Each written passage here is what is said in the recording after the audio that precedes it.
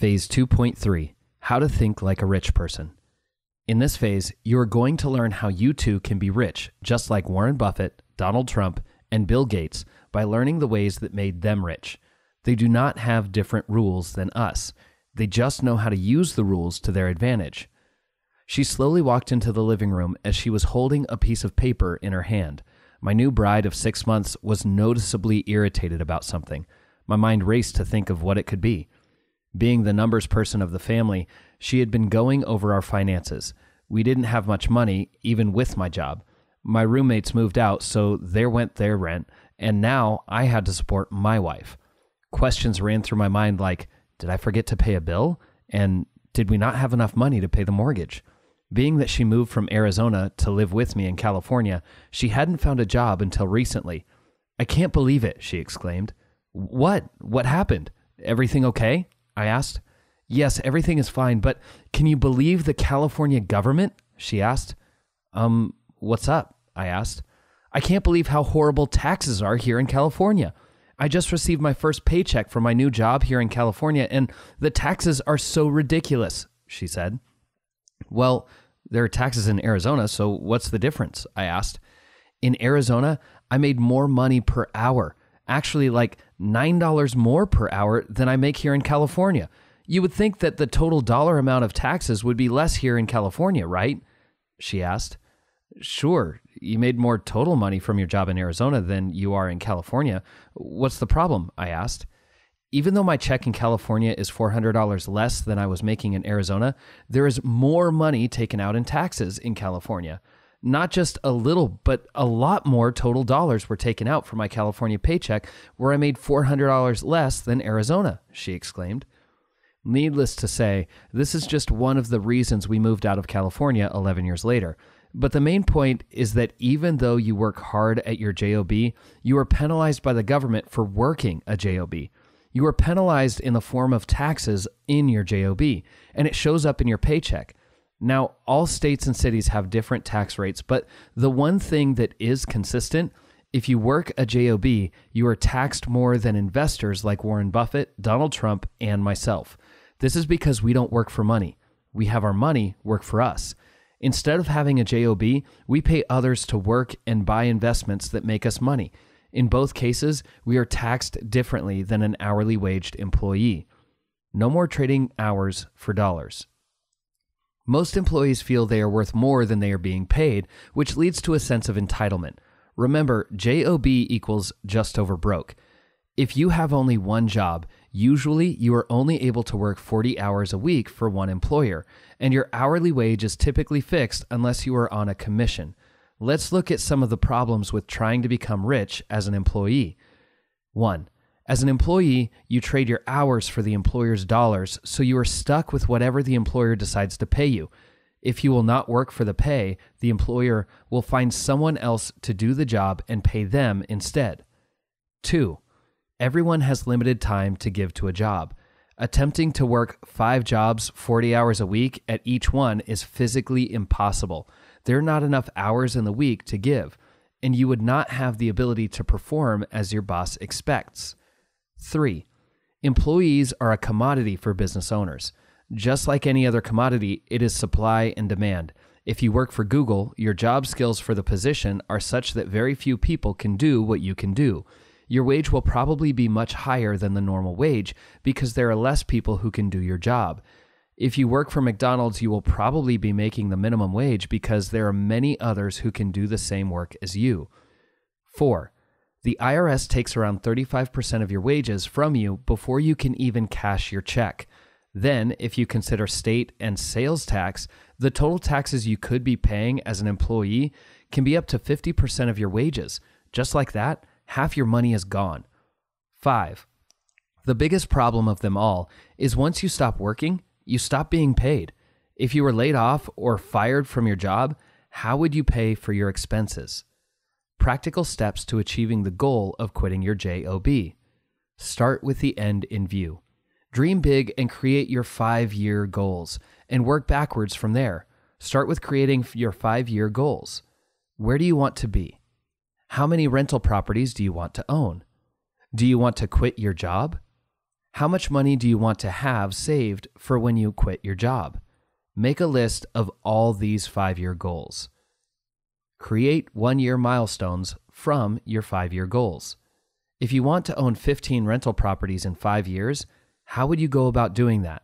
You wouldn't be able to buy 8 the first year, right? How about starting small, and as you build year after year, your momentum gains and you can do more in year 5 than you did in year 1? See the blog posts on how to retire in 5 years. Year 1, buy 1 rental property. Year 2, buy 2 rental properties.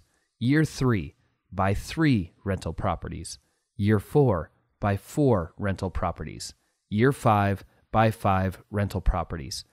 Each goal should have yearly milestones and monthly, weekly, and daily action steps for each goal. With a general 5-year goal, life gets in the way, and by the time you realize it, you are in the 2nd year without any action taken on your 5-year plan. Now, you only have 4 years to do what you originally had 5 years to accomplish. Work on your goals daily so you can successfully reach them in the time frame you set for yourself. Create short-range goals from your year 1 milestones. These should be specific action steps you can take to accomplish these 1-year goals. If your desire is to save up $30,000 in 5 years, you can do it by either cutting expenses or increasing revenue. You may cut expenses and save $6,000 per year from your salary, or start a small service business, being a handyman, to increase your annual income by $6,000 and save that amount. Each yearly goal should hopefully build on itself. After time, your small service business may not be so small because of advertising, word of mouth, etc.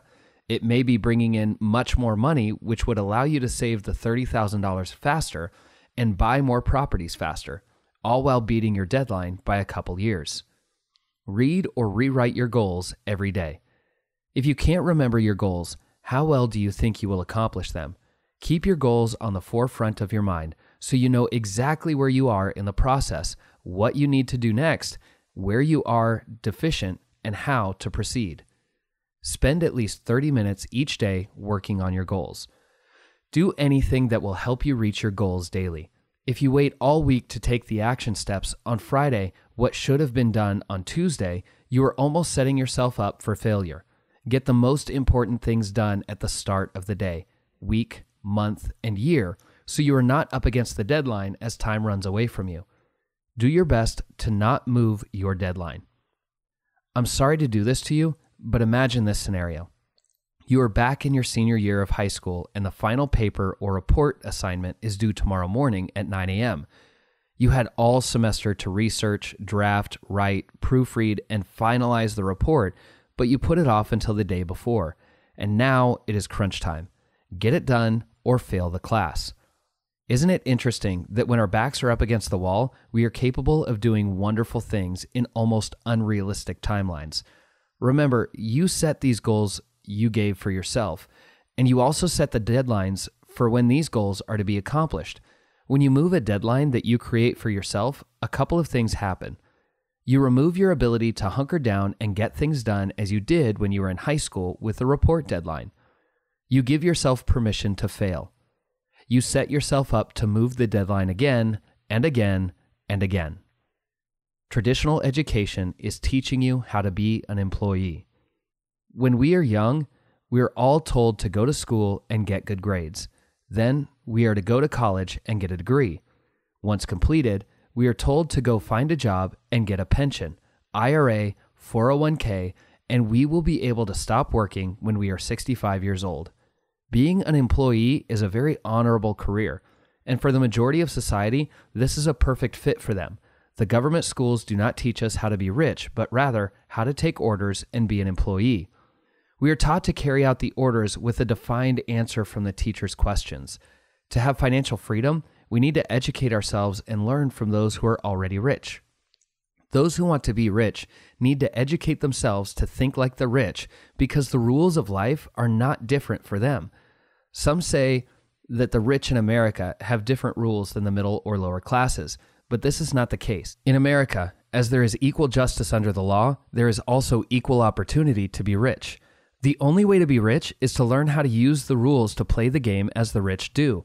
They have the same rules, but they know how to use those rules to their advantage. It has been stated that Warren Buffett, the billionaire investor, pays less in taxes than his secretary. He actually pays a lower tax rate than his secretary, which is different than total tax dollars. In 2012, Warren Buffett paid a capital gains tax rate of 17.4%, and his secretary paid an income tax rate of 35.8%. They both live under the same tax laws, but Warren chooses to make his money in a way that is taxed half as much as his secretary. His secretary is using everything she learned in school to be the best secretary for her boss, but the government still takes twice as much out of her paycheck than Warren Buffett. This is because his income is earned as passive income. Passive income is taxed as capital gains, which is a lower tax rate, 17.4%, than earned income, 35.8%. Following the example of the rich, you can use the laws to your benefit as they do. 1. Pay less in taxes and keep more of your money to spend however you want. 2. Invest passive streams of income with cash flow every month. 3. Quit working and stop paying the outrageous income tax rates. 4. Stop trading hours for dollars. 5. Your money works for you while you enjoy its fruits. 6. Financial independence. 7. You can leave a legacy to your loved ones. 8. The ability to give more and more to those who are in need. The reason why it seems as though the rich have it easier than you is because they have learned how to play the game and use the laws to help them get rich. To be successful, you need to be educated like the rich. In Robert Kiyosaki's book, Cash Flow Quadrant, he teaches the 4 ways people make money: employee, sole proprietor, business owner, and investor. See graph 2.3a. E's and S's, left side of the cash flow quadrant. Employee. The employee desires job security, a steady paycheck, no financial risk, and the benefits provided by their jobs, retirement, insurance, time off, sick days, etc. Sense of entitlement is high with employees, and they trade hours for dollars. They also pay the highest tax rate. Sole proprietor. Sole proprietors are their own boss and are not dependent upon other people for their financial security. These include doctors, lawyers, and anyone who is self-employed. They desire independence and tend to be controlling, not trusting others to do the work as good as they can. Their income is tied directly to how much they work, and if they do not work, they don't get paid. They basically own a job. B's and I's, right side of the cash flow quadrant. Business owner. Business owners start businesses and hire employees to delegate as much as possible. They work on the business and find competent people to work in the business. They desire to create a business that can run on its own without them. They focus on creating systems for the business to make money without them. Investor. Investors look for ways to make their money as well as the money of others work for them. They desire to work less so they can spend their time however they want while not being tied down to a job. Escapes high taxes by deferring their taxes to a future date or utilizes the IRS rules to pay the lower tax rate of all the other groups. They receive 70% of their income from investments and less than 30% from a job. If you want to be rich, you should move to the B and I side of the cash flow quadrant ASAP. The rich focus the majority of their efforts on the business and investor side of the cash flow quadrant because that is where the real wealth and money is. The good news is, if you are starting in the employee category, you can move to any of the other quadrants at any given time. It is entirely possible to move from E to I very quickly. Here are some of the benefits of being on the right side of the cash flow quadrant. 1. Every dollar you invest is another employee working for you who makes more employees who do the same. 2. Live wherever you want. 3. Do whatever you want. 4. Buy whatever you want. 5. Income comes in the mail whether you work 60 hours a week or 1. 6. Complete financial freedom. 7. Pay lowest of all tax rates. 8. Defer taxes to a future date with IRS 1031 exchanges almost indefinitely. 9. No liability because corporations own everything. 10. Complete control over everything because they own the corporations. 11. Not dependent on anyone for their lifestyle or freedom. 12. As soon as their income from investments surpass their wages, they retire. 13. Not dependent on Social Security, 401k, IRA, pension, etc. Taking action for Phase 2.3. Commit to changing your way of thinking from an employee who trades dollars for hours to an investor who gets paid by the value that you can produce.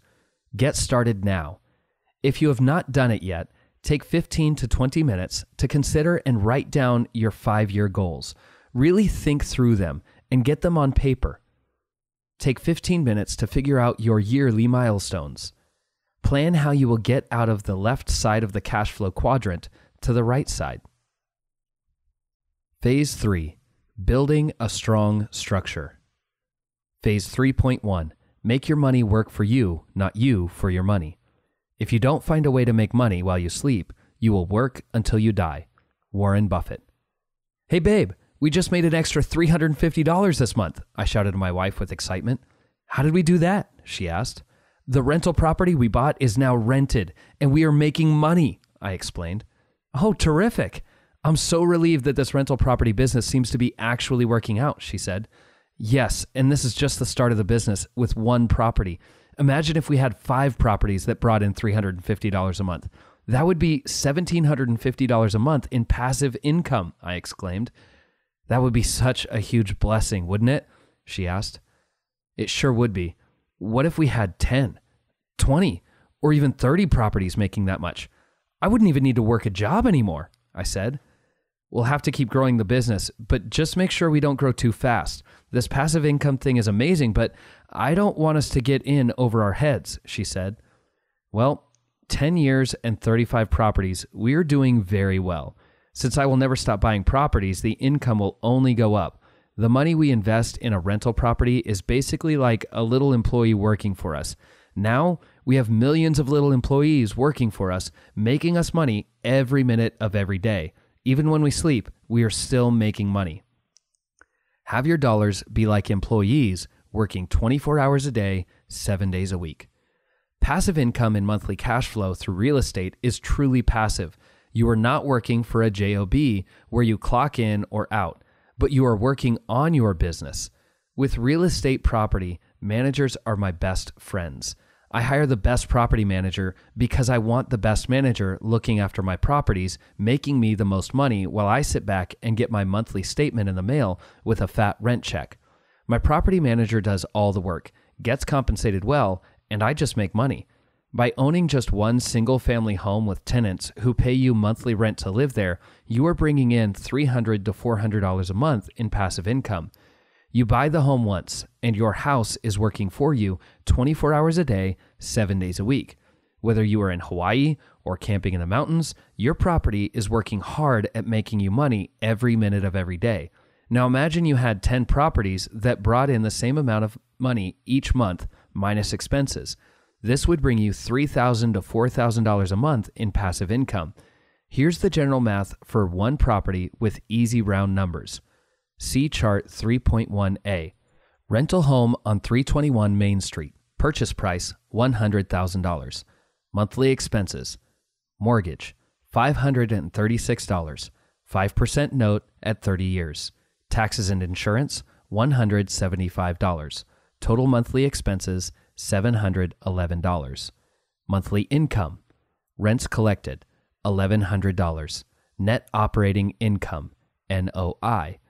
$1,100 minus $175 equals $925.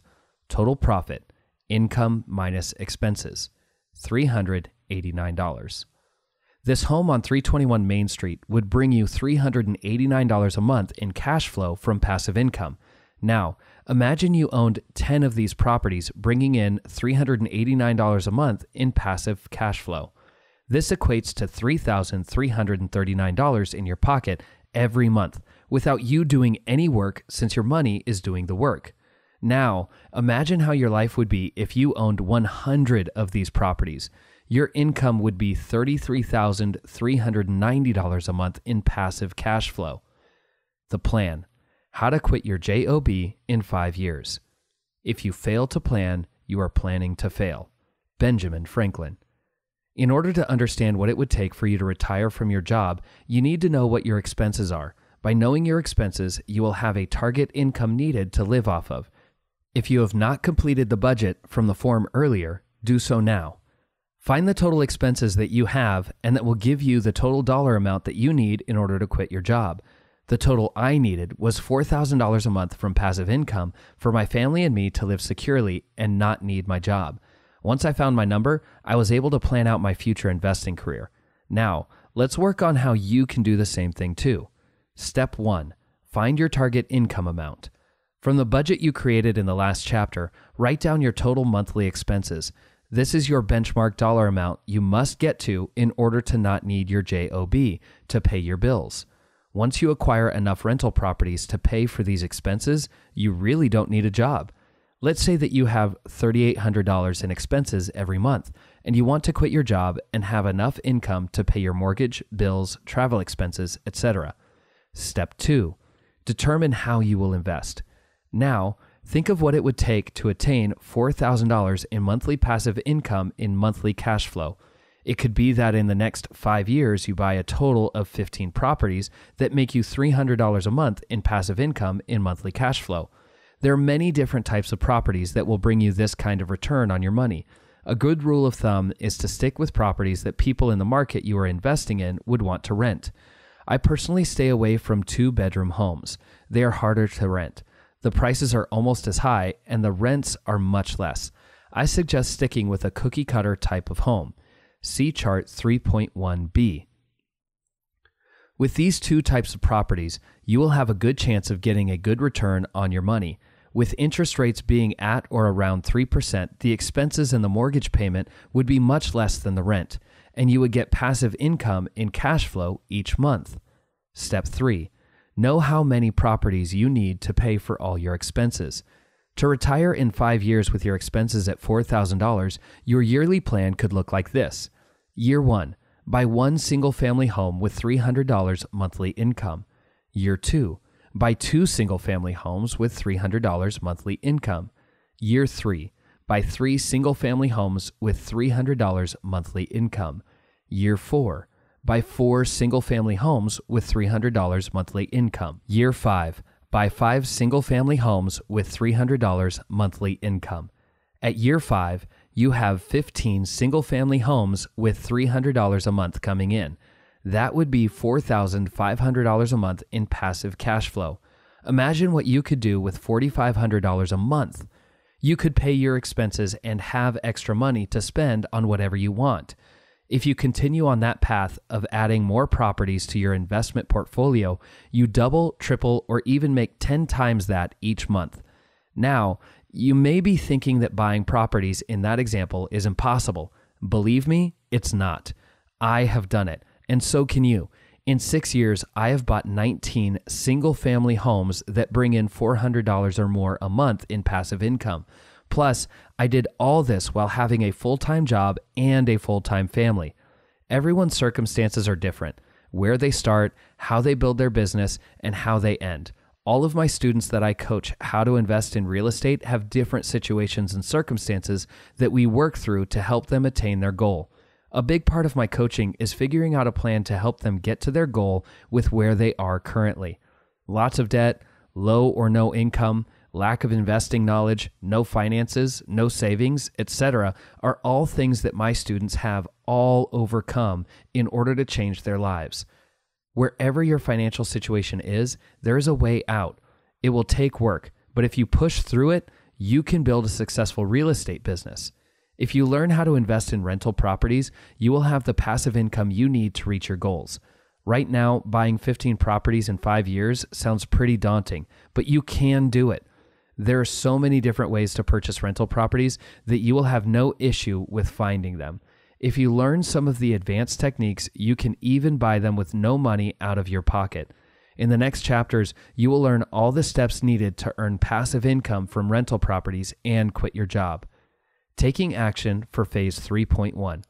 Go to www.zillow.com and look at the surrounding areas of your city for other places to invest.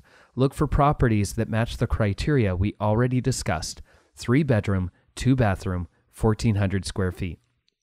Start an Excel worksheet and keep track of all the properties that catch your eye and seem to meet your criteria. Keep this sheet as a record of the following characteristics of the properties: address, asking price, bedrooms, bathrooms, rental estimate. Phase 3.2, principles to invest anywhere in the world. Recently, I got an email question from one of my podcast listeners. Actually, this is the same as many others who listen to my podcast, read my investing articles, and from those who read my books. Hey Dustin, I came across your podcast this past month, and it has opened my eyes and inspired me to take a similar path in life to you. It seems we have a lot of similarities in how we want to spend our time and how valuable family time is. I've owned a barbershop in Halifax, Nova Scotia in Canada for the past 3 years, and have always been interested in rental properties to create passive income. I live in Canada and hope that your methods work similar in this country. I'm very thankful for all your advice, Dustin. Because I live in America, people tend to think that investing in real estate doesn't work outside the USA. This is not true at all. Real estate investing can be done anywhere in the world. There are only 2 caveats to this. 1, places where you cannot own property. 2, places where you do not want to live. The former would be very bad places where thieves, military dictators, socialist governments, and others can and will just take your property from you.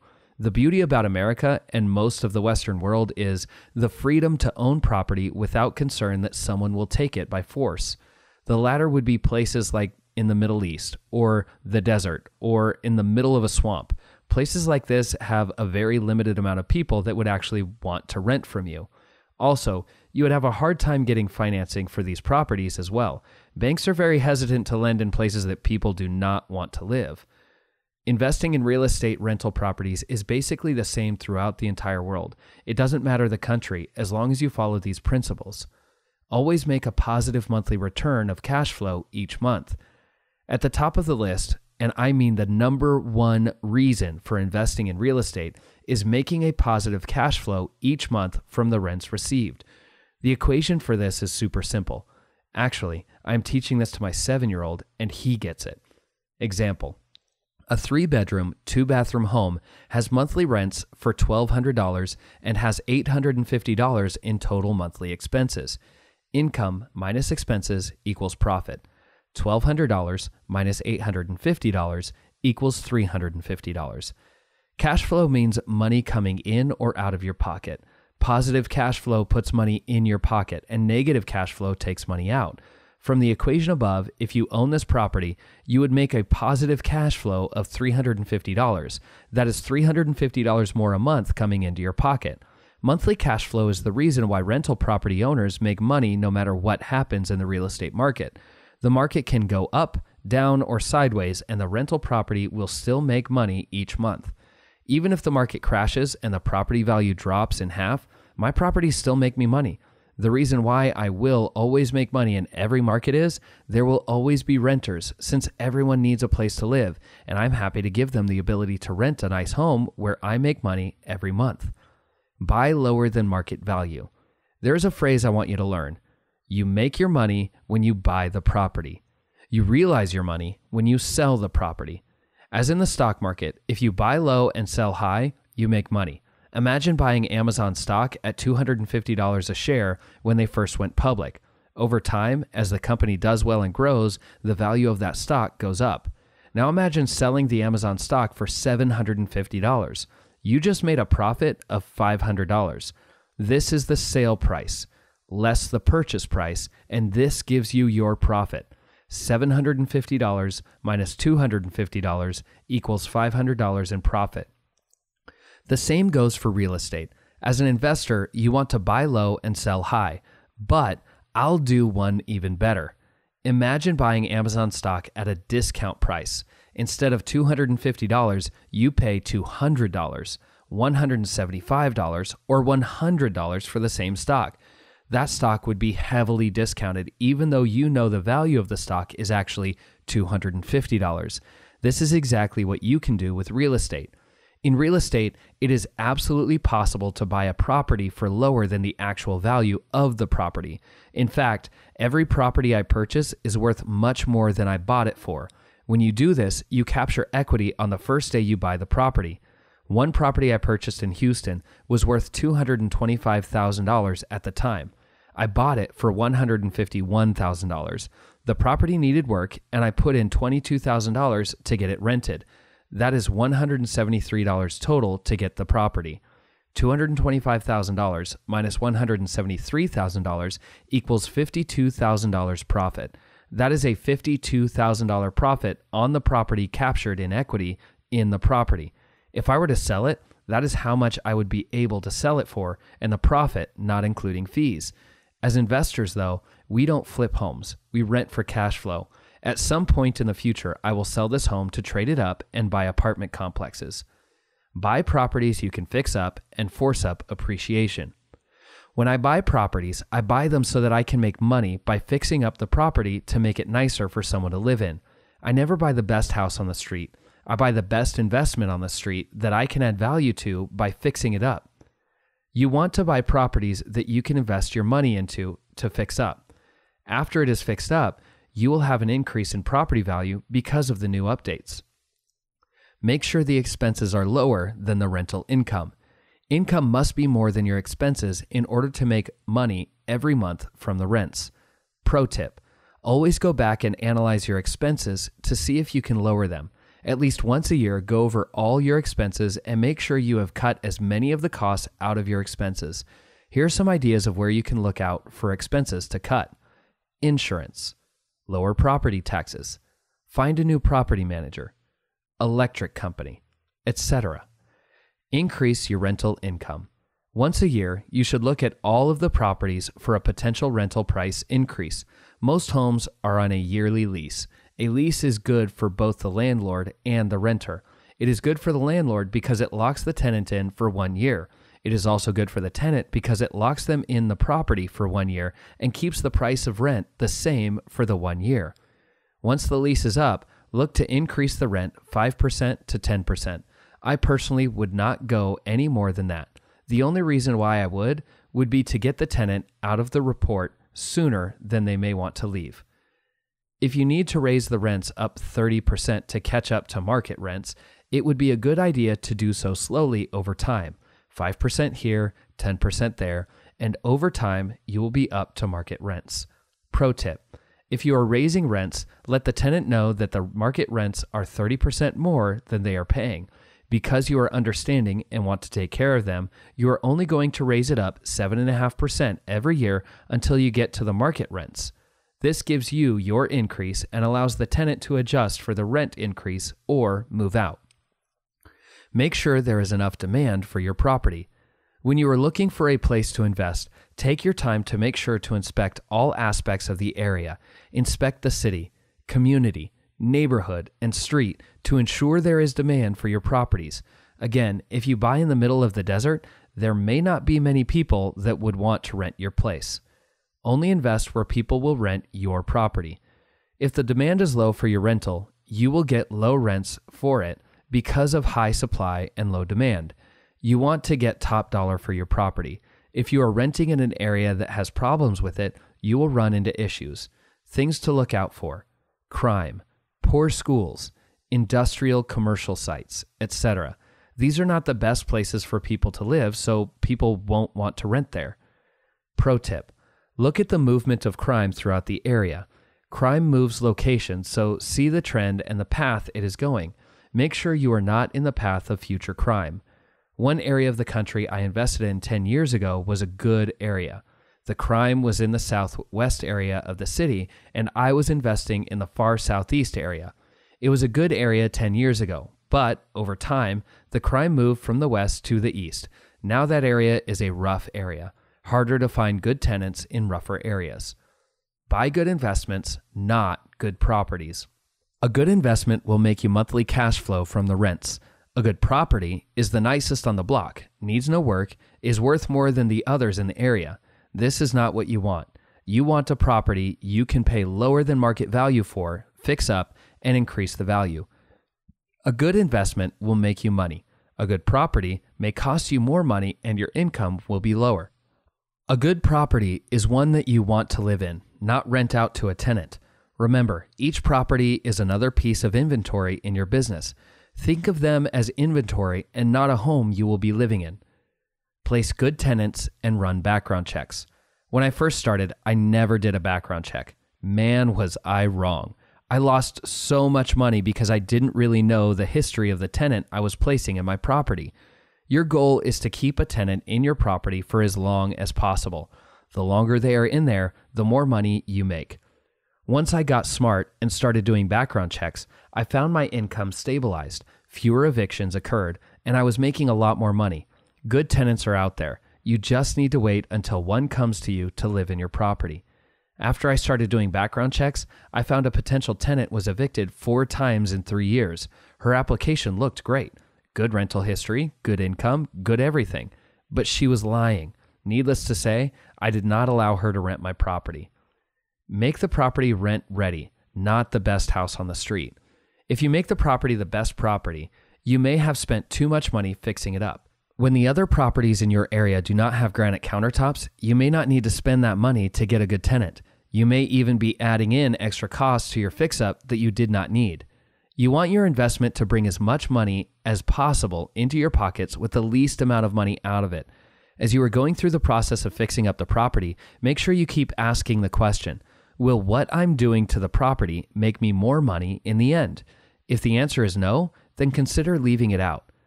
Buy properties that make you $250 or more each month in passive income. There's a great reason why you want to make $250 or more. It is because you want to make as much money as possible, right? Of course you do. Well, if you didn't account for possible unexpected expenses, you may run a negative. If you don't make $250 a month in passive income, one large issue will cost you your entire year's worth of profit. If a furnace would go out, you may need to replace it. That cost alone could be $3,000 to $5,000. With only making $100 a month in profit, you would only make $1,200 a year. It would take you at least 2 years at $100 a month in profit to pay for the new furnace. If you made $250 a month, you would make $3,000 in 1 year, which would be much easier to help pay for the new furnace. Make sure you make enough money each month to turn a profit every year. Run your business like a business. As soon as you own one rental property, you now own a business. Even if it is a small one, it is still a business. On top of getting all the tax benefits of having a business, you get the benefit of acting like a business. This may sound like common sense, but you would be surprised how many people do not treat their business like a business. I, like every other investor out there who started on their own, made the mistake of the same thing, not running the business as a business. Let me give you an example. What would happen if you stopped paying your mortgage to the bank for the home you live in? Would they be a pushover and allow you to get by without making half the payments, missing deadlines, and allowing you to live in the property without starting the foreclosure process? Absolutely not. The second you missed a payment or made a half payment, they would start the process of foreclosure as documented in the note you signed when you got your mortgage. The bank is running like a business when they follow the rules. These rules were put in place when they gave you the loan and you got the keys to your new house. Once the transaction is finished, it now depends on business decisions from this point out. If a bank running like a business would not let you stay in the property 1 second longer than you paid for, then why would you allow a tenant to stay in the property for a second longer than they have paid for? The answer is you shouldn't. Running your business like a business is where you set up and follow the business rules you put in place. Let me give you an example of rules to follow. 1. Rent is due on the 1st. 2. Rent is late after the 3rd with a late fee. 3. On the 3rd, a 3-day notice to pay or vacate is put on the door. 4. 3 days later, the eviction is filed with the local court. 5. The eviction process, once started, will not stop until it is finished or the tenant pays for all the back rent, late fees, court fees, lawyer fees, along with any and all other fees. 6. Do not accept any money unless it is in full. Any money received will cause the eviction process to stop. 7. File a writ with the court and meet the sheriff deputy at the property to remove the tenant and their belongings. This is what I mean by running your business as a business. Set up business rules and processes in your business and follow them. Don't be lenient unless you absolutely must. When you are lenient, the tenant will consider you a lenient landlord and will continue to push the limits of your leniency. I've personally lost tens of thousands of dollars by not following these and other rules like this. One tenant stayed in the property for 3 months before I started the eviction. This took another 2 months to complete. When it was all done, the tenant was in the property for almost 6 months without paying rent. Make sure you run your business like a business. Taking action for phase 3.2. Take time to write down the business processes and procedures you should have in your business. Even if you do not have any properties now, answer these questions and put them in writing so you have them to refer to when you come across these things in your business. 1. What are the due, late, and eviction dates for your properties? 2. What are the late fees you are going to charge? 3. What will you do with partial payments? 4. What will you do when a tenant tells you they will get paid in 2 Fridays and they need you to wait until then to get paid? 5. How will you handle the eviction process? Will you or a property manager go through with the process? 6.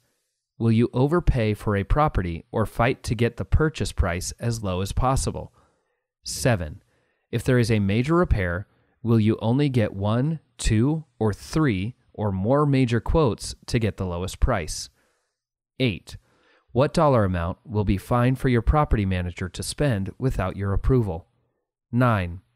Will you allow tenants to work on the property and deduct it from the rent? 10. Will you inspect the property anytime during the lease? 11. Will you increase the rents upon the lease renewal? 12. How will you handle complaints from the local government? There are many other questions that you will have to come up with and answer yourself. Always err on the side of running your business as a business. Remember, this business is how you will feed your family and pay your bills. Don't be a pushover and let your tenants get away with things you would never be able to get away with. Phase 3.3. Understanding the process of turning a real estate transaction into cash flow. Are you sure this is the right thing to do? My wife asked me one day. Absolutely, babe. This is the right thing to do, I replied. Well, how do you actually make money in this? I mean, I understand that you rent out the property to tenants, but you haven't even bought the property yet, she said. The process is simple, I said to her. The process is a few steps, but they are easily handled. I have a realtor, title company, property manager, contractors, etc., all ready to help me through the process of turning this property into a money-making business. I understand that you know the process, but you are spending all of our savings on this property that could potentially be a money pit. If you want me to be on board, you need to explain the entire process, she said. This was the scene in my kitchen as I was buying my first property. Even though I had done all the research needed to get started, I still needed to convince my wife and teach her the entire business from scratch. She wanted to ease her fears of losing everything with knowledge of the business. As I walked her through the entire business, things really came to light that I didn't really know everything about the process. Holes were found, items missed, and working with my wife, we did our best to fix all the issues we had in the process. I would say that this is the way it is for half of the coaching students I have as I teach them real estate investing. More often than not, one spouse is fully bought in while the other spouse is much more unsure and even resistant. What it comes down to for those who are unsure and resistant is a lack of knowledge.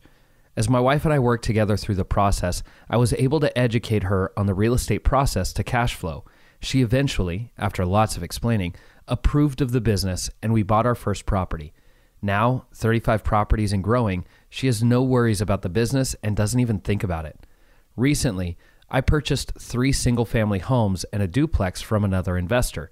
This was a great deal. $25,000 cash with the rest in a seller finance note. With the note payment and all the other expenses, I made $1,600 a month in rent. Once the note payment is paid off, I'll be making $2,300 a month from this purchase. The great thing was, I didn't even tell my wife I was doing it. I came home one day from finishing the transaction with the seller to be with my family. My wife asked me how my day was, and I said to her, "Great. I just bought 3 single-family homes and a duplex. We will make $1,600 a month in rent." "Wow, that's great, honey. Good job." "Well, dinner is ready," she said. And that was it. I no longer needed to help her understand the business or even let her know what was going on. Since we are making tens of thousands of dollars each month and a great track record of 10 years of business success, she does not even think about the business. Now, let me walk you through the process of real estate transaction to cash flow. Understanding the process of turning a real estate transaction into cash flow. Now we are going to look at how you buy a rental property from beginning to end, step by step. The process is not complicated, but there are many steps to understand and follow. It is important to follow each step and learn the process included in each one of these steps in order to not lose money on a deal. We will start from the very beginning of the process to the end, where you are making money every single month with passive income from the rent received. In this process, if a step is skipped, it may or may not be fine for you and your business. If you skip the title company step, you may end up with a home with a lien or back taxes on the property that you would have to pay for. Here is a diagram for the process from beginning to end. See diagram 3.3a. Now let's look at each one of these individually and dig deeper into what these mean. Locate and identify the potential investment property. The first step is to find a property among the hundreds that are currently listed for sale in the area where you would like to start investing. There are a few ways to start looking, but the quickest is to go to www.zillow.com and search for the type of property that could fit the criteria you are looking for. I suggest looking for a 3-bedroom, 2-bath, single-family home with over 1,400 square feet and a 2-car garage. The price range should be between $80,000 to $120,000. These types of properties will rent well and bring in a good cash flow each month with the current interest rate that you can get with a single-family home. Evaluate the property. Now, single-family homes are valued based upon comparable sales in the area of like properties. So to find the value of a property you are looking at, you want to find another home within a 2-mile radius of the subject property that has the same amount of bedrooms, bathrooms, and square footage. By doing this, you see what somebody else paid for the property and see if the asking price on your deal is a reasonable price or not. Zillow does a decent job at finding these comparable sales for you. It compares like homes to yours and gives you the opinion of what the value should be. I have found that Zillow values are on the high end, meaning they value the property a little higher than most appraisers would. Remember, one of the reasons why we buy real estate is that we can buy a property below market value and instantly gain equity in the property.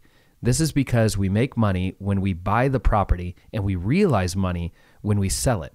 Obviously, it's best to get as much equity as you can out of the property when you buy it. That all depends on if the seller is going to sell it for less than the market value. What you need to do is negotiate with the seller and try to get them to accept an offer price that is less than market value. I try to shoot for 80% of market value, so I instantly gain 20% equity in the property. The example below shows that if you buy a property with a market value of $120,000 for only $100,000, you will instantly make $20,000 in equity because you bought the property cheaper than it was worth. See chart 3.3b. There are also other things that come into factor, like the rehab costs, which also eat into your equity because the purchase price plus the rehab costs equal the total amount to get the property rented. Your equity capture is the market value of the property minus the purchase price minus the rehab costs. If you fix up the kitchen, flooring, bathrooms, paint the walls, and do other things that make the property worth more, you will increase the value of the property. The example below shows that if you buy a home for $100,000 and you put in $25,000 to fix it up, the new market value will go up. Depending on the market, the value can go up quite significantly. In this example, you see the new market value is $180,000 because similar homes that are up to date, like this one, are selling for the same amount. The comparable sales of these other properties raise the value of your home because of the rehab you did on the home. With rehabbing the property, you have forced the appreciation of equity to $55,000. This is on top of the monthly passive income you make each time the renter pays their rent. See Chart 3.3c. Analyze the numbers and make sure the property cash flows. This sounds like a hard thing to do, but in reality, it is really only elementary school math at play here. The only caveat is, if you can account for all of the expenses and income properly and anticipate future expenses that may eat into your cash flow. What it comes down to is income minus expenses equals a positive or negative cash flow. If the property rents for $1,000 per month and your expenses are $1,200 per month, you will lose $200 each month just by owning the property because of the negative cash flow. Now, if your property rents for $1,000 a month and your expenses are only $750 per month, you make $250 per month positive cash flow. There are many expenses that you will come across. Here's a list of a few you will encounter: accounting, advertising, reserve funds, security services, electricity, insurance, management fees, lawn care, pest control, repairs, property taxes, utilities. It is important to make sure that you find all the expenses for the property itemized out so you can analyze the deal accurately and not buy a bad property. You can find my free investment property calculator on my website, which will do all the analysis of any deal for you. Link 3.3a. You also want to make sure you understand what it's going to cost to fix up the property in order to get it rented. You may want to bring in a few different contractors and get multiple bids for the repairs. It is wise to know what it's going to cost to fix up the property before you buy it. Trained professionals like contractors know what to look for that a new investor would not know about. Contact the owner and negotiate an agreement with them. This can be one of the more scary parts of the transaction process. It's always hard to approach someone you don't know and ask them if they would be willing to sell you their property for less than market value. But the more you do it, the easier it will get. This is the part where your personality must come out and show them that you are a credible and honest person that is willing to help them in any way possible. If they are willing to sell, you need to agree on a few things and have them put it into a contract. These include purchase price, inspection period, escrow length, concessions, and/or contingencies, and other items that you discuss and agree to. The owner may be willing to carry a note on the property and basically be the banker, and you pay them the mortgage each month. There are many other questions and items in the contract you need to discuss. Create the contract on the agreed upon terms and the contract with the seller. Once you negotiated with the seller all the terms of the contract, you then need to write it up and have them sign it as soon as possible. By doing this, you are locking up the property so no one else can buy it from underneath you. There are many different types of templates for contracts for buying and selling a property. I used a template I got off the internet for the first property that I bought. It worked out just fine, and those contracts are easy to find. Check our resources page for sample contracts for you to use. Link 3.3b. Open escrow with a title company. Now it's time to get a third party involved in the deal. A third party is somebody that's impartial to the deal and has experience in the escrow process. There are many title companies that do this, and it's up to you and the seller to find one that you both can agree upon. Escrow basically is where the title company receives your contract that is signed by both parties and holds both parties to said contract. The title company will then do a search for any liens or encumbrances against the property. They will make sure that the property does not have any obligations like an outstanding mortgage or overdue taxes. If the title company signs off on the property, they issue you title insurance to cover any issues they may have missed while doing the search. This insurance is there to protect you in case the title company does not do the job right. Satisfactory inspections. Now that escrow is open, it is time for you to start your inspections of the property to make sure that you're buying a sound property. Inspections that you will probably want to have done are home inspection, termite inspection, flood inspection, roof inspection. There are other inspections you can possibly do if you'd like, but these are the typical inspections you should do. There is an expense involved in doing these inspections, but in my opinion, it's well worth it to do them. I do not want to buy a property that I will have to put tens of thousands of dollars into because I didn't pull out the detail of the deal when I should have. Satisfy all necessary contingencies. There may be contingencies that you and the seller agree to in the negotiation process. Some contingencies may include a financing contingency, insurance contingency, selling of a current home, appraisal, and basically anything that you and the seller agree to. You can ask for just about any type of contingency you want, but it's up to the seller if they want to agree to these contingencies. It doesn't hurt to ask for a contingency if it might be necessary to have.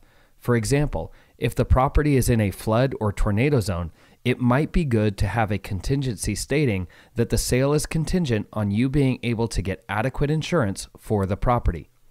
Work with the title company to close escrow.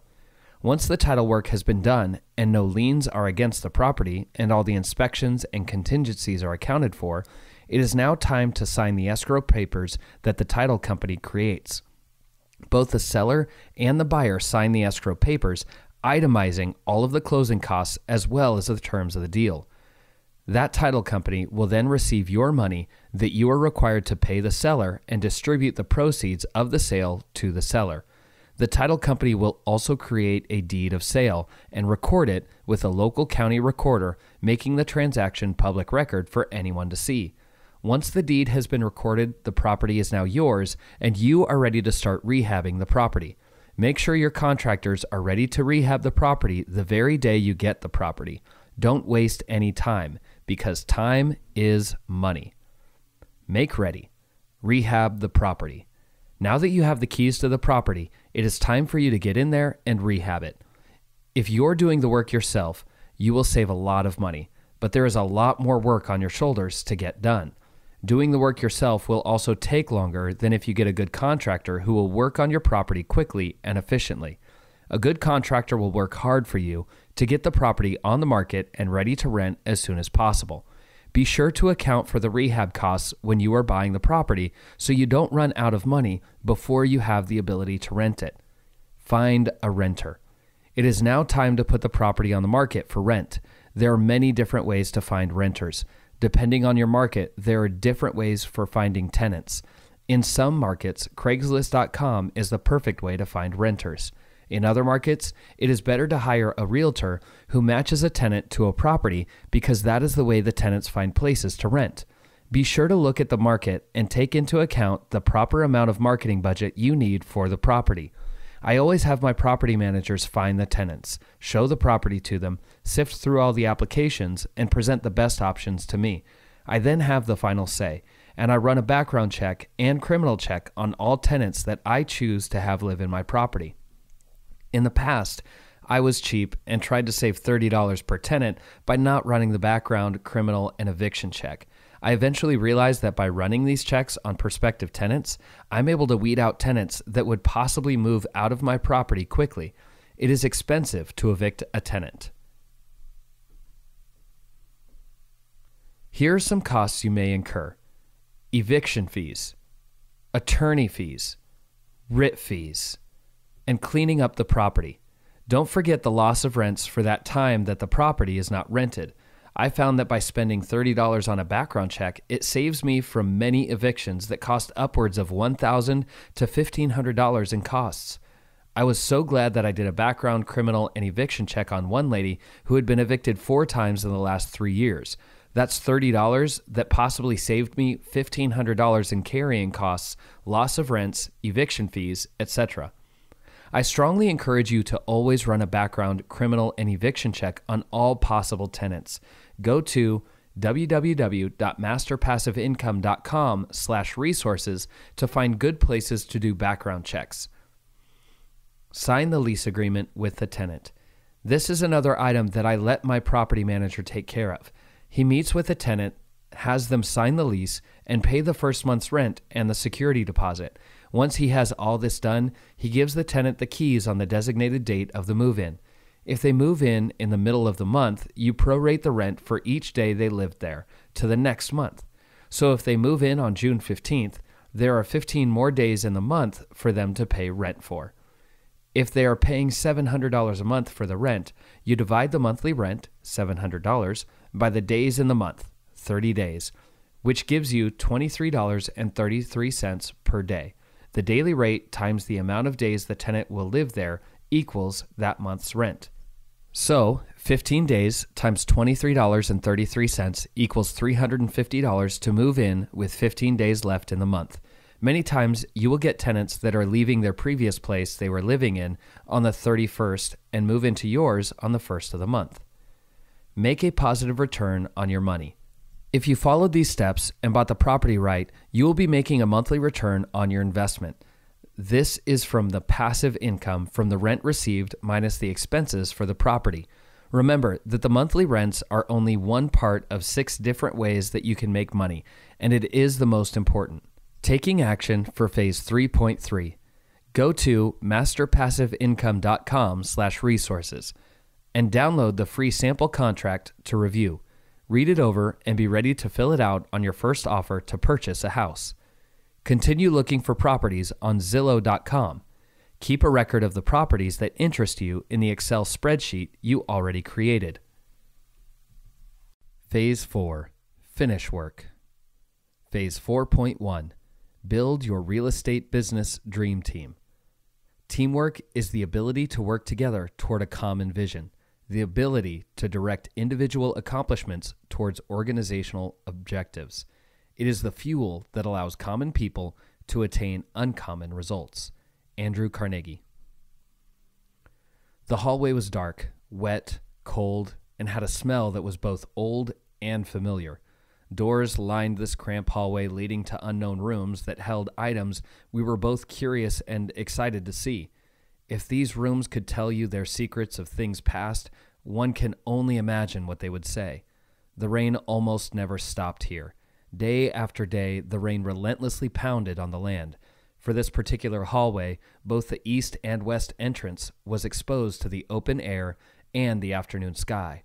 The wind and rain funneled through this hallway, making us even more cold than we were outside under the cloudy skies. Soaking wet from the rain and shivering from the wind, we slowly walked into the hallway. As I led my wife and our 4 children down from room to room, we stopped at each door to look inside, to see what each room held. Even though each room was the same size and shape, they all had different items from the past in them. Swords, armor, cannons, replica clothing, and kids' toys. What stood out to us the most was the last room. This was not really a room, but a cave carved into the mountain of rock that the entire castle was built on. The last room in this hallway was not like any of the others. This cave was where the enemies of kings would be held, tortured, and eventually killed. Chains and shackles were attached to the walls to hang the prisoners. Instruments of torture lined the walls, and an uneasy feeling crept over all of us in the room. Seeing a place like this that was built thousands of years ago was just awe-inspiring. Castle Edinburgh was just one of the many castles we toured as we made our way through Scotland on over to Ireland. Growing up in a lower middle-class family, our annual vacation was going camping in the summer. We never went anywhere we couldn't drive, which wasn't bad at all. I didn't know any different and didn't care. Even though we didn't have much money, I had a great childhood. Never before did I think I would be able to travel to Europe for vacation, let alone take a 6-week trip through 11 countries. In March of 2018, I took my wife and 4 kids through England, Scotland, Ireland, Israel, Austria, Switzerland, Germany, France, Belgium, Luxembourg, and Netherlands. It was an amazing time that we will remember for the rest of our lives. All throughout the 6-week trip, I did not have to work a single hour or even think about my real estate business. Even though my business was making me money, my business ran without me. In fact, the less I work, the more money I make. Many people ask me how I'm able to go on 6-week trips at a time. They are most interested in how I do not worry about my business or paying my bills. The answer is simple. I have an automatic business that runs itself. Don't be a solopreneur. Recently, there have been a lot of people talking about the term solopreneur. This is basically where someone quits their job and starts a business for themselves. The idea of going at it alone without a job holding you back is appealing, but has a huge flaw. Remember the cash flow quadrant? The most important thing you can learn is to move from the employee and sole proprietor, E and S side, to the investor and business owner, I and B side, as quickly as possible. When you go it alone and become a solopreneur, you are really just that, alone. This is not the way you move to the I and B side of the cash flow quadrant. All you have basically done to become a solopreneur is move from the E to the S quadrant. The S is for sole proprietor. Instead of having a JOB as an employee, you now own a JOB. Instead of having one boss at your job, you now have many bosses who are your customers. Just like if you do not work at your job, you don't get paid. If you don't service your customer, you don't get paid.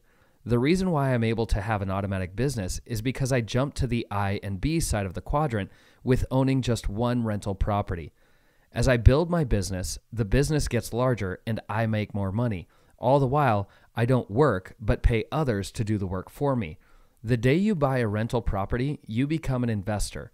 The next step is to also be a business owner by automating the business. Hiring property managers, realtors, contractors, bankers, inspectors, etc. to do the work for you while you are free to do whatever you want with your life.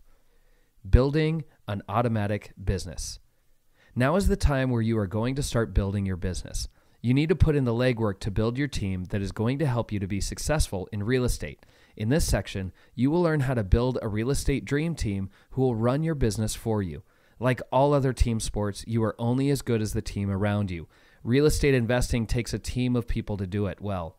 I think of myself as a coach that has multiple players on my team. I am the one keeping them focused on the vision that I have given them. Also, I give them the resources and responsibility to do what they are best at and get out of their way. Being a coach, I am not the one doing the work. My team is. They are the ones who find properties, inspect them, rehab them, get them rented, manage them, and make sure the goals are being reached. The diagram below shows what it is truly like to be an entrepreneur. You are the center of everything in your business. It rises and falls on your shoulders. If you try to do everything yourself, you will have a business that only works when you do. You want to be the business owner that employs or contracts with each of the other people to make your business run successfully without you. See chart 4.1a. There are many different types of team members you need when you first start out investing in real estate. I suggest getting to work networking and finding the right team members for your team. If the team member doesn't fit into your team, move on and find someone else. Must-have team members. Property managers, PM. If you decide to manage your properties yourself, you don't need to have a PM because you manage the property. I personally do not like to manage my own properties, so I hire a PM. If you do decide to have a PM, you must take your time and find one that you feel comfortable with and can trust. Realtors. Realtors can be your best way to find good investment properties that bring in passive income in monthly cash flow. You should find realtors that understand how investment properties work and not just how to sell an owner-occupied property. When I go into a new city to find investment properties, I usually meet with at least 5 different realtors and basically interview them to see if they know how to find and make offers on investment properties. If the realtor is explaining to me about how nice the window coverings are and not about how much money it would take to get the property rented, I usually move on to the next realtor. Contractors. When you find a property you want to buy and hold as a rental, there usually is rehab that needs to go into the property. Everything from painting and flooring to re-roofing and foundation work can be assessed by the contractor to get a quote for the repairs. This quote is important because your offer to purchase the house depends on how much money you need to put into the property to get it rented. If you need to put $5,000 into the property before you can rent it, your offer price should reflect that expense. Make your offer $5,000 lower than you would if it was 100% ready to be rented. It is very important to know that you make your profit when you buy the house. You realize the profit when you sell it. Mortgage brokers. It is good to have 2 or 3 mortgage brokers on your team. Since funding is the lifeblood of the business, without funding or leverage, you would not be able to buy a home and rent it out unless you get your owner financing, pay all cash, or get investors to put all the money into the deal. For most investment properties, 10% to 20% would be adequate for the purchase of your rental home. If you buy a home for $80,000, your down payment would be anywhere from $8,000 to $16,000. If you shop around, you may be able to find a good broker who can get you into a home for only 10%, as well as get around the private mortgage insurance because of the way they structure the mortgage. Insurance agents. Insurance agents are the members who will be protecting you in case there are any issues or problems that may arise on your property. Everything from fires, theft, liability, and any other possible issue with your property, your insurance agent is the one who's going to help you get through all of it. You need to make sure that you have a good agent who knows about rental properties and not just owner-occupied single-family homes. Remember, this is a business you have, and you need to make sure that you are covered well enough. It is also good to have a general umbrella policy, which is an overall liability policy that's going to protect you above and beyond your normal homeowner's insurance in case there are any liability suits against you. Investing coach. A real estate investing coach will save you tens of thousands of dollars in losses and are well worth every penny. Now, there are some bad ones out there. You know the type. Their business is teaching about real estate, not real estate itself. They may own a few properties, but do not have a successful real estate business. If I had found a coach when I first started, I would have saved tens of thousands of dollars in lost rents, eviction costs, overpaying on properties, missed inspections, excess expenses, and much more. It makes me sad when I think about how much money I've lost, literally tens of thousands of dollars. Oh well, at least I'm here now and have learned all the wrong ways to do business and now have a successful real estate business. When you are looking for a coach, keep these things in mind. Do you feel like you can trust the coach? Does the coach seem like a person you would get along well with? Does the coach practice what he preaches? Does the coach have a track record of helping others build successful businesses? Nice to have team members. Wholesalers. Wholesalers and other investors are in the real estate business, but may not necessarily want to buy and hold the properties they put under contract. Wholesalers find properties that are usually not on the market and enter into a contract agreement with the homeowner to purchase their home. These wholesalers can assign the contract to you for a finder's fee, and then they are out of the deal. The fee you pay the wholesaler depends on the deal and the particular wholesaler. The wholesalers usually understand how buy and hold investments work, so they will bring you deals that are usually cash flow positive and bring you the passive income you need. Real estate investor groups. These are groups of investors just like you who can help you with your business. REIG are good to help you find new deals, find new creative ways to structure deals, find other investors, and network with others and further build your team. Link 4.1a, nationalreia.com. Mentors. Finding a mentor can be one of your best resources to get you started and continue to grow your real estate business. They are hard to find though. A mentor is one that knows what they are doing as well as has the time and desire to help you learn. Find a mentor that is currently where you want to be and is willing to give you an hour or two of their time monthly. It is always helpful to have someone that you can reach out to when you get stuck on a deal and you need a little helpful advice on how to get past a roadblock that is stopping you. Mentors have the experience, the knowledge, contacts, and willingness to help you in your investing career. It is crucial that you don't just focus on yourself when you are looking for a mentor. Having a mentor is a two-way street, and the mentor must be able to get something from you in return. It would not be wise to go to a potential mentor and ask him or her to give time, effort, knowledge, and wisdom into you without offering something in return. Be sure to think of how you can benefit the mentor as you are looking to get him up on your team. You are selling yourself to them as a worthwhile investment in their time and experiences. Investors. Like mortgage brokers, investors are part of your team and will help you acquire the deal with as little money out of your pocket as possible. For example, you can structure a deal on a 24-unit apartment building you find with a lead investor and passive investors. The lead investor is the one who manages the business and does all the work. Passive investors are there to help contribute their personal funds to the down payment or cash purchase of the deal. Being the lead investor, you would keep a percentage of the equity for doing all the work. This includes items like finding the deal, structuring the deal, starting and running the business, finding the investors, managing the property managers, distributing the monthly and quarterly funds to the passive investors, dealing with accountants and taxes, and managing the managers of the property. Basically, the lead investor does all the work and the passive investors get a monthly or quarterly check in the mail. Title company. Your title company is the one that's going to make sure that your property that you are buying does not have any problems. The problems could be liens against the property, back taxes, improper recording of deeds, or a host of other problems that could potentially rise. They will give you title insurance that protects you from anything they may have missed in the search for any issues with the title. The reason why they are not a must-have is because they really are a dime a dozen. If you find a nationwide title company, most likely you'll be taken care of well. Appraiser. The appraiser is the one that is going to set a value on your property when you need it.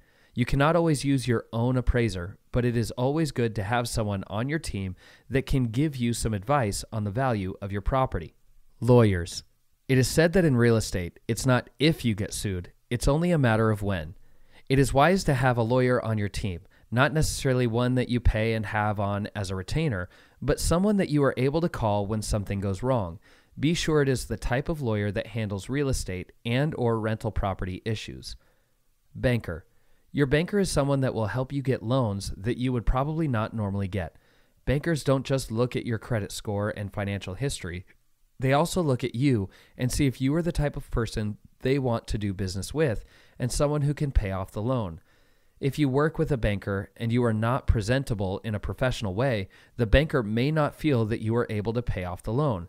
Even though the property will bring in enough money to pay for the mortgage, the banker may think that you would not pay the mortgage. Be sure to get a banker on your team. Accountant. My accountant is almost worth his weight in gold. I hate doing accounting and my taxes. I would actually pay double what he charges in order to have it done fast and well by a professional. Find a good accountant that knows the tax law well and will help you save as much money from taxes as possible. My accountant actually worked for the IRS and knows what they look for when considering an audit. This is a benefit because he does his best to make sure I never get audited. Build a team everywhere you invest. Whenever I go into a new area to invest, I always work on my team before I even start. Many times, I start a new area of the country without even visiting the area. With how amazing technology is for investing, I do not even need to see the property physically before I buy it. My team looks at the property, sends me pictures, fixes up the property, all without any of my physical help or time. In each area where I invest, I have a different team. Some, like mortgage brokers, can be used all over the state or country and be on multiple teams at the same time. Others, like realtors and property managers, can only be local because you need the people on the ground in each market where you invest. They are your eyes and ears for your business, and they keep the business running with you out of the picture. Find the best players to be on your team. This is a marathon, not a sprint. Get the players that will last the long haul and help your team win at the end of the race. What to look for in a property manager. Your real estate business depends on who you have managing the property and how they manage it as well. If you manage the properties yourself, great, more power to you. I personally do not want to manage my own properties, so I hire a property manager, PM, to manage it for me. I would rather spend my time on the things that I want and pay my property manager to manage the property for me. I love receiving the rent checks from my property manager each month and not having to do a thing to get it. All my work was done in the beginning when I bought the property and set up my business. Now it is on autopilot. Here's a good start to finding the right property manager for your real estate business. Since I invest all over the country, I depend on my property managers doing the job right and the way I expect them to. When I am looking for a new property manager, I always meet with 4 to 5 property managers in person while they show me the area I am going to start investing. I like to meet with at least 4 different property managers, so I hopefully find one and a backup that will take care of my business well. The items in the list below are non-negotiable for me when I look for a property manager. There are other things I look for in a property manager, but I will not do without these. The only way to find out if your property manager has these qualities is to build a relationship with him and ask many questions. The 6 deal breakers for property managers. Trustworthiness. You must be able to trust your property manager. Remember, they are your employee and they are working for you. One property manager I had was not trustworthy, and I had to fire her. There were missing receipts, unexplained expenses, upset tenants, etc. Don't put up with a bad property manager. Get rid of them quickly. Like any employee you have, hire slow, fire fast. I treat my property managers like every employee I have ever had. If they're good, I treat and pay them well. They are running my business for me. And if it was not for them, I would not have a business. But if they are bad, I get rid of them as fast as possible. Accountability. Everything the property manager does should be run through you, and you should be able to verify what they do. I give my property managers the authority to spend under $100 per property per month without my approval. I don't want to be bothered with a $5 toilet leak, but I do want to be bothered about a $500 water heater or a $2,000 furnace replacement. I review every statement and every expense and income that I receive. If there are any issues or questions, I ask them right away.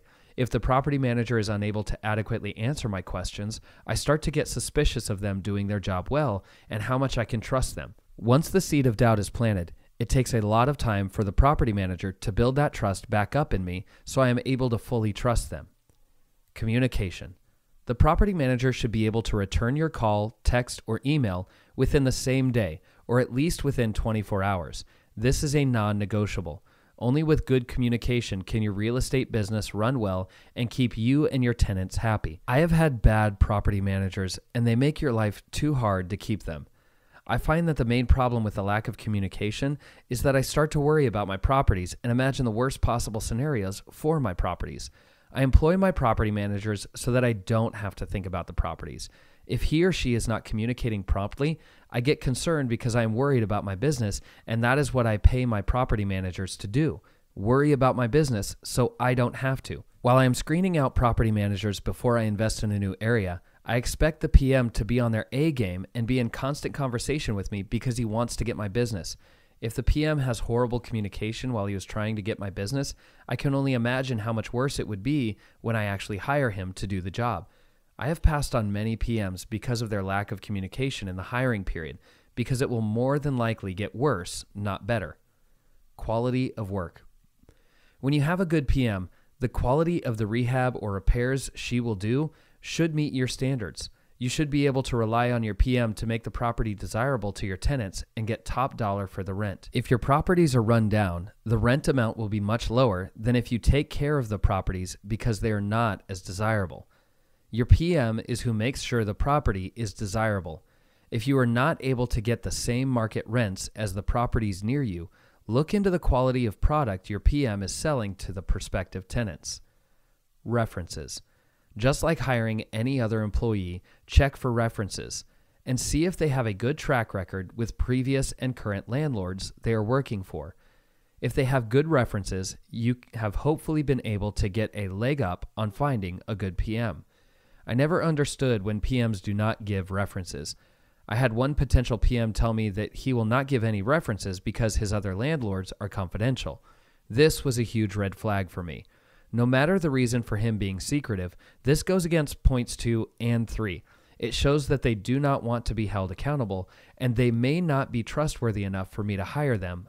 I moved on. Commission percentage. The amount that I pay my PM is based on what I contract with them for their services. Some areas, 8% of rents is the going rate, and in others, 10% is.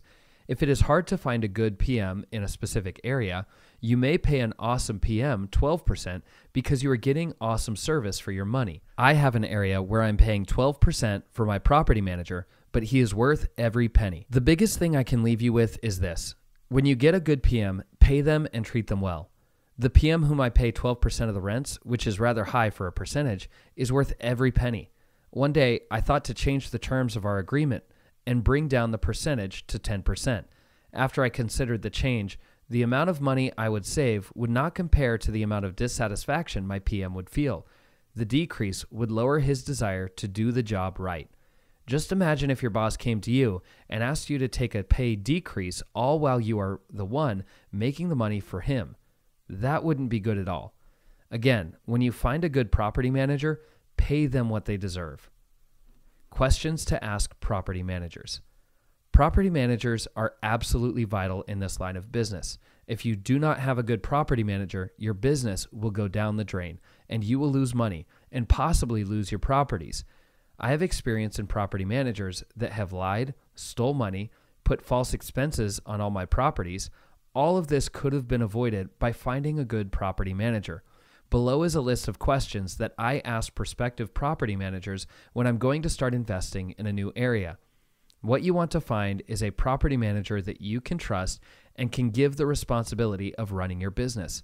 This initial phone conversation is just the start of a long relationship with your property manager. Your goal here is to get information as well as start developing a rapport with the property manager. You want to find someone that you can get along with and enjoy working with them. I learned a long time ago that I do not want to work with anyone whom I do not like to be around. Life is too short to waste it on people that make your life harder and take tons of energy to deal with. Here are some questions I ask potential property managers.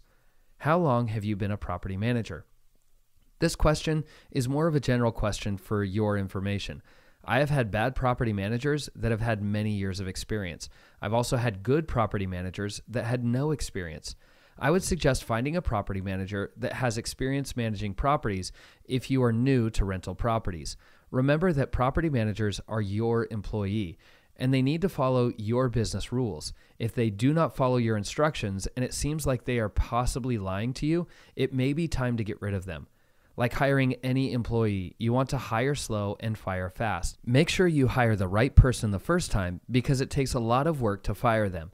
After you fire a PM, you need to spend the time to find somebody new, train him, and start your business building again. How many properties are you managing right now?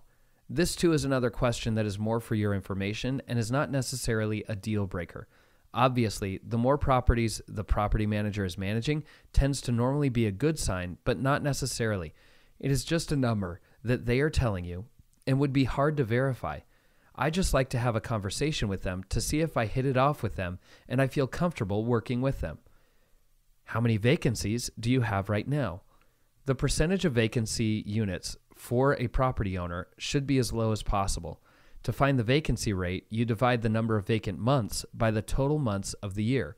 If a tenant stays in the property for 1 year, that would be a 0% vacancy factor. If a single-family home is vacant for 1 month, then the vacancy rate would be 8%. 1 month divided by 12 months equals 8%.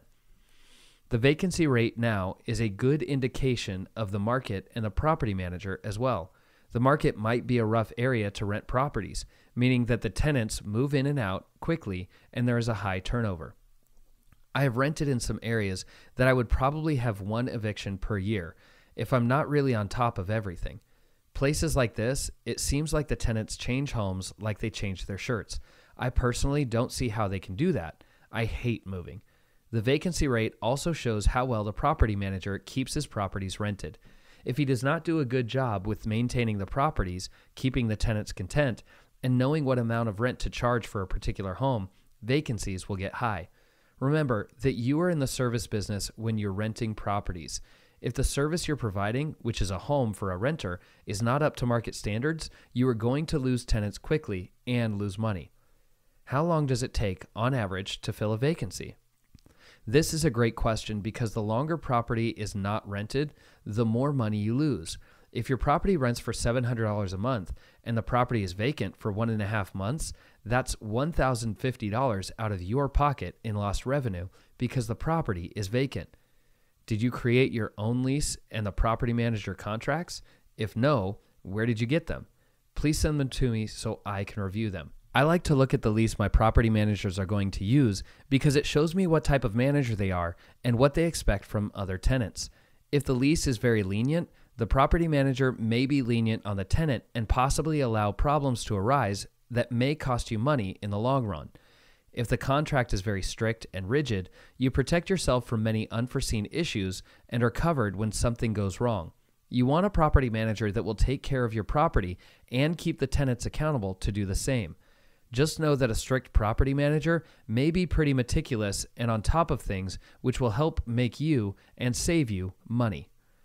What is your late rent policy? Some property managers charge $40, $50, and $75 for a late charge from the tenants, depending on the area and the tenants. I usually leave this up to the property manager to decide. I have had some property managers that do keep the late fees for themselves, and I've also had others that split the late fee with me 50-50. The property manager needs to keep at least 50% of the money because they are the ones doing the work with collecting on late rents, which can be a headache. What percentage of tenants do you have to evict? Some areas may have a very low eviction rate, and others may be a very high eviction rate.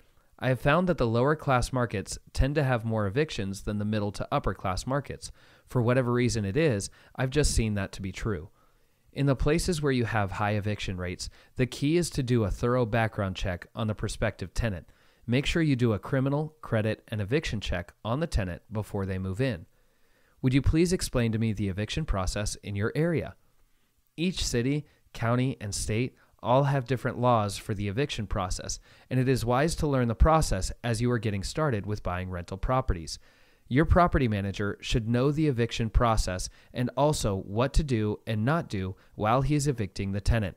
You don't want to break any laws, but you do want to get the bad tenants out quickly so you can get good ones in. What are your management fees? Management fees vary from area to area and even manager to manager. An average fee would be 8% to 10% of the total rents collected each month. You may get some higher, some lower, but remember, you get what you pay for. I have one area where I pay 12% to my property manager, but he is worth every single penny. What do you charge for finding new tenants? This is basically a finder's fee for finding new tenants for your property. The manager has to do marketing, showing the property, taking applications, signing leases, preceding the first month rent and security deposit, and giving the tenants the keys to move in. This is a lot of work, and your property manager should be paid for it. Some charge the entire first month's rent as a finder's fee, but I personally find that to be ridiculous. If your PM does charge a high finder's fee, make sure it is in writing that you will only pay that fee one time each year from the date it is rented. This is to protect you so that you don't have to pay again if you have to find a new tenant in the same year. The property manager's job is to find a good tenant, one that will stay there for many years and not just turn over in 6 months. One area that I'm in, I pay my property manager $100 finder's fee every time the property is rented, even if it is in the same year, which I have had in the past. If a property is vacant, do you charge for monitoring and maintaining vacant units? This type of fee is a huge red flag for me. If the property is not rented, I'm not making money. And in turn, the property manager should not be making money because he is responsible for getting the property rented and for keeping it rented. If I'm not getting paid, then my property manager is not getting paid. Doesn't it seem like a conflict of interest if the property manager charges $50 if the property is not rented, but also makes $60 if the property is rented? There's only a $10 incentive for him to get the property rented, which is not very much. I stay away from property managers who charge this, but even if they do, I have negotiated some out of this charge because I will not pay it, and they remove it. Do you also market properties as a broker? This is an interesting question because, like I said, in some areas, the marketing can be through Craigslist or may even be through the MLS and need a broker to rent them out. Either way, it doesn't really matter in my opinion. I just like to know. If I decide to sell my property, do I have to list it with you? Some property managers may require this in a contract that they sign with you. I would completely strike it out and remove that from the contract or find a new property manager. Just like with realtors who want to sign an exclusive agreement with you, never sign anything exclusive with anyone. Can I see some of the other properties you manage? If you're in the area and can see the properties, it's always a good idea to look at how the property manager does his business. I also like to talk to the tenants to ask them questions like, how do you like the property? How long have you lived here? How long does it take for the property manager to return your phone calls? How long does it take for him to respond to repairs needed? Do you recommend special incentives for tenants? In some cases, it may be good to offer incentives to prospective tenants or even current tenants. I invest in one area that snows heavily and gets very cold. So if I have a vacant property in November, I drop the rent amount $75 to $100 to get it rented before it starts to freeze. I have some tenants that have lived in my properties for over 3 to 4 years, and I like to give them a little something to show them my appreciation for being such great tenants. They can be a small gift card to Home Depot or Lowe's or even Starbucks. I also like to have a thank you card for them expressing my gratitude. A little gratitude goes a long way. If I want additional marketing for specific vacant units, how would we arrange that? If there is a property that has been vacant too long, or one that I don't want to stay vacant long at all, I may want the property manager to go above and beyond his normal marketing for this property. How do you screen tenants? There are many ways to screen prospects for your properties, and your property manager should do all of them for you. This includes things like checking employment history, checking rental history, checking references, and even running a background, credit, criminal, and eviction checks. It is also helpful if your property manager is able to accurately judge the character of potential renters quickly. Some people have a gift of discernment. That helps in this process, and some do not. It's just wise to listen to your property manager to see if they like the tenant or not, and if they desire to rent to them. Do you give each applicant a credit, criminal, and eviction check? Doing a credit, criminal, and eviction check is an absolute must for me and my properties. I have been burned so many times because of not doing these checks and have fully implemented them into my business. A $30 background check will save me at least $1,000 a year in eviction fees and lost rents. If the property manager will not do it, make sure that you will have the ability to do one yourself. How do you collect rent, and when is the rent due? In some areas, a personal check is just fine. In other areas, cash or cashier's check is the only way to do business. Depending on the area, you need to do what you can to make sure that you get your rent on time, every time, without any issues. The rent is always due on the first of the month and is late on the second. On the second, if they do not pay the rent, you give them a 3-day notice letting them know that the eviction will start on the 5th of the month. Once you start the eviction process, don't stop until you get every penny back from the eviction process. I make the tenant pay all the fees I incur, late fees, and the rent due. How do your tenants contact you? This is more for your information, and it probably varies by property manager and even tenant. It's always good to have a property manager that can have multiple ways of contact: email, text, phone, and even mail. What is your maximum response time? For tenants, I think an adequate maximum response time from the property manager is 24 hours. Anything longer than 24 hours, you are going to start losing money. Your tenants are your customers, which means they are the property manager's customers. You must make sure they are well taken care of. If I'm unable to reach you, what is your maximum response time to get back to me? For me, the maximum response time should be 12 hours after I contact my property manager. If my property manager does not respond to me within 12 hours, I start to get concerned about my properties and my property manager. There should be no reason for a property manager to take more than 12 or possibly even 24 hours to get back to you. Anything longer than that is just unacceptable. Communication is huge in this business. I live as far as 1,500 miles away from a place where I invest, so I rely on communication. Taking action for phase 4.1. Start building your real estate dream team by searching the internet for the must-have team members. Make a list of at least 3 different possible team members for each type of must-have member. Get on the phone and call as many property managers as you can find. You are basically interviewing the PMs because you are hiring them to run your business. Try to select 3 to 5 managers that you think may be a good team member. Eventually, you will select 1 or possibly 2 PMs that will work on your team.